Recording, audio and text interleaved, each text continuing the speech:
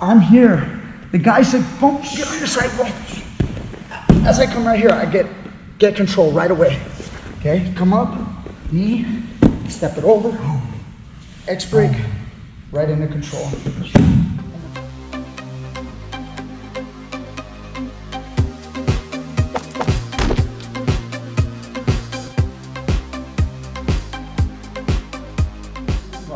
Holy shit, you guys just gave us basically pizza. Pizza? Yeah, we had our 5-year anniversary event, and we ordered 7 jumbo pizzas from the pizza place next door. They charged us $50. Wow. It's pretty good. It's really good. That's really good. It's nice. Yeah. It's like $3. Right? That's like, you can't do the math. Yeah, please don't do the math. That's like $3 a pizza. All right, guys. Let's go eat some pizza after this. Yeah, I'm getting hungry. All right. Teach Me Grappling. What's up? I'm Brian Peterson. I've got these gentlemen here today to help me out. Do you guys want to help me or no? Yeah, I'm super down. Sure. Okay, you help. Okay. We're here. Go ahead and lay down your side. Guys, we have this drill. Again, I suck because I don't make up cool names like 10 Planet. So when the guy turns on his side, he gets the underhook right here. First one, I'm dropping, I bring my leg over. Remember, this leg is up. I show you this drill just about every video. Drop the knee, bring my elbow to the far side, swing my leg, catch his arm in the armpit, grab his triceps, scoop under, catch the underhook, modified Keskatami. Get up on your knee, lock your hands, shoulder smash. Notice my right leg is up. He's framing, he turns on his side, I pinch. Guys, I'm not whizzering. I'm pinching my elbow, feeding his head from here to here, and dropping my elbow, catching it in my armpit. Now that's the drill done like this, but in reality, a lot of times, you're not gonna be able to catch that arm in your armpit because your opponent is gonna go for a single leg, or maybe they're just gonna retract their elbow and pull it in. So when I get up right here and I'm locked, and he frames and he goes here, he's using this underhook to hold you tight, either your waist or your leg, okay? And then when this happens and I drop my knee, okay, watch what happens over here. As I put my elbow down, this arm is on my leg, and you see my right elbow can't swipe it. So like if his arm was out, just open your arm, boom, I could swipe it and catch it in the armpit. But because he's holding my leg, when I bring that off, his arm's right there. When it's right there, what I'm gonna do is my elbow's on the mat, right hand, just slap the wrist right there. Boom, slap the wrist, roll your other hand under, right into the Kimura grip, okay? And I get up here. Now, 5 fingers outside on the wrist grabs, on the Kimura grip. Monkey grip or fish hook or whatever name you call it. 5 fingers outside. Here, not using my thumbs. Nice and tight right here. I can keep my elbows in and use pressure of my left elbow to keep him down in the rib cage. My chest is dropping. My weight is on him. I've dug my toes in the back. See? So from the back, I've got my toes. I'm here. I'm ready to go. Okay? Now, it's up to you on how you want to finish. A real simple approach, if you guys were here, would be to just simply maneuver towards the head, big step over the head, and then try to staple his arm if you can. He may have his hand in different places, you know, something like this. You're gonna drop your knee, try to put it on his biceps, and then he'll be defending the Kimura most likely. This is common. Push and pull, break the grip, and then put the Kimura arm right behind his back. There's a couple different ways to finish. I take the elbow up to the sky, pulling the shoulder out of the socket like this. So I'm trying to do this. Pull up as I posture, keeping it to my chest, and then I rotate right there. And you get a very fast tap. This is anatomically the best way to Kimura, to pull the arm out of the socket, the best way. The science of breaking the shoulder. However, I teach it, but I also show you guys what I think is a little bit more combative and better. Because in the real world, people fight. And when they fight, and I try to break right here, I could certainly break his shoulder like this. But what happens is, stay on your side. The guys that are really strong, it may not be Eddie, I'm sorry Eddie, you're too skinny to be strong. I'm just joking. He's pretty strong too. We're here. He might straighten out. If he's really strong, he might straighten his arm. And then now you're in this situation and he twists his wrist and he pulls his elbow in. So when that happens, you want to make sure that you're pushing this one down as I pull it out of the socket. So now try to straighten.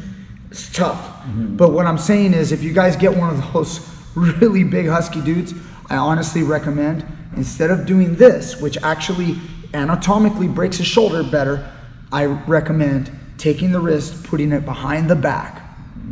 That way I'm flexing it in and I'm not allowing the straighten.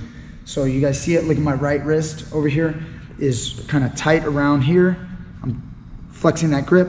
I'm keeping my body down on his arm. And then you guys can either do this, where I take his elbow in this direction and his wrist in that direction, or if you need real power in the real situation, you're gonna then drop your right hip and then place your left foot here as I fall into position. Now I'm in a power position right here. As the guy tries to move, it's very hard for him. My knee right here is coming down on his head and I'm pushing that behind the back. Anyway, didn't expect to go through all that Kimura detail, but it's more about getting this attack and catching the guy in the transition. So again, I'm here, the guy bumps, gets on his side, good. I step over the head, and then when I go here, I caught the arm, right? Beautiful, caught the arm. On the next one, I won't catch the arm. Step around, see that wrist? So this hand, I already got it. Boom, Kimura. You guys can step over the head and go right here. Other good options, if you don't want to do a Kimura, boom, you don't like Kimuras, you like arm bars more, because maybe you get here and then the guy's too strong and you can't break the grips, just lock your hands, for example. And maybe you just, you know, the guy's too strong. Sometimes that happens. We're here, I keep the pressure down, real simple move. Just put my knee up, okay? I put the knee up on the rib cage first, okay? And then I'm gonna swing my right leg over. Remember, his hand may be trying to block you. He might be a nuisance to block your leg. Don't let it go. Yeah, there you go. So I'm gonna take a big step, okay, when I'm here. I'm gonna take a big step and try to throw it into his armpit. Okay, so when I'm here, I kind of put my leg up, he's trying to block, I'm gonna go over and then sit down with the Kimura grip. Guy tries to move, go. I keep the control. Pass this leg over, I prefer to go inside for X break and keep the Kimura grip the whole time. When you guys are here, you don't want to take out the Kimura grip and then go like this. He'll let the arm go and he'll hitchhike, and then now you're in a scramble. So use the Kimura grip, pushing and pulling, see, turning like this, so that now, and I keep my knees tight, now when he tries to hitchhike or whatever, see, I've got the Kimura still, and I can keep it over here. Then I can transfer and chop this leg over. If I have both feet on this side, it's not the end of the world, but he may turn towards you. You know what I'm saying? Yeah, doing the sit-up. You gotta be careful of this, guys. I don't want this situation to happen. Go ahead and do that. We're already here. If we're here, I want to try to face the legs and take him back over. And then now, I don't want him to sit up. That's another reason why, if my foot is in the armpit and he's starting to close that right elbow, close it tight, you see, I don't have a lot of head pressure on across his head. So I'm not gonna take my right foot out. Instead, I'm gonna lean to the right. Go ahead, clamp that. And then I'm gonna fish my left foot through. That way, now when he tries to sit up, it's much more balanced, okay, from here. And then now again, I can straighten and squeeze right here. You won't be able to break the biggest, strongest guys with this, but you know, some guys are still so strong, but go ahead, hold as long as you can. I'm just gonna squeeze.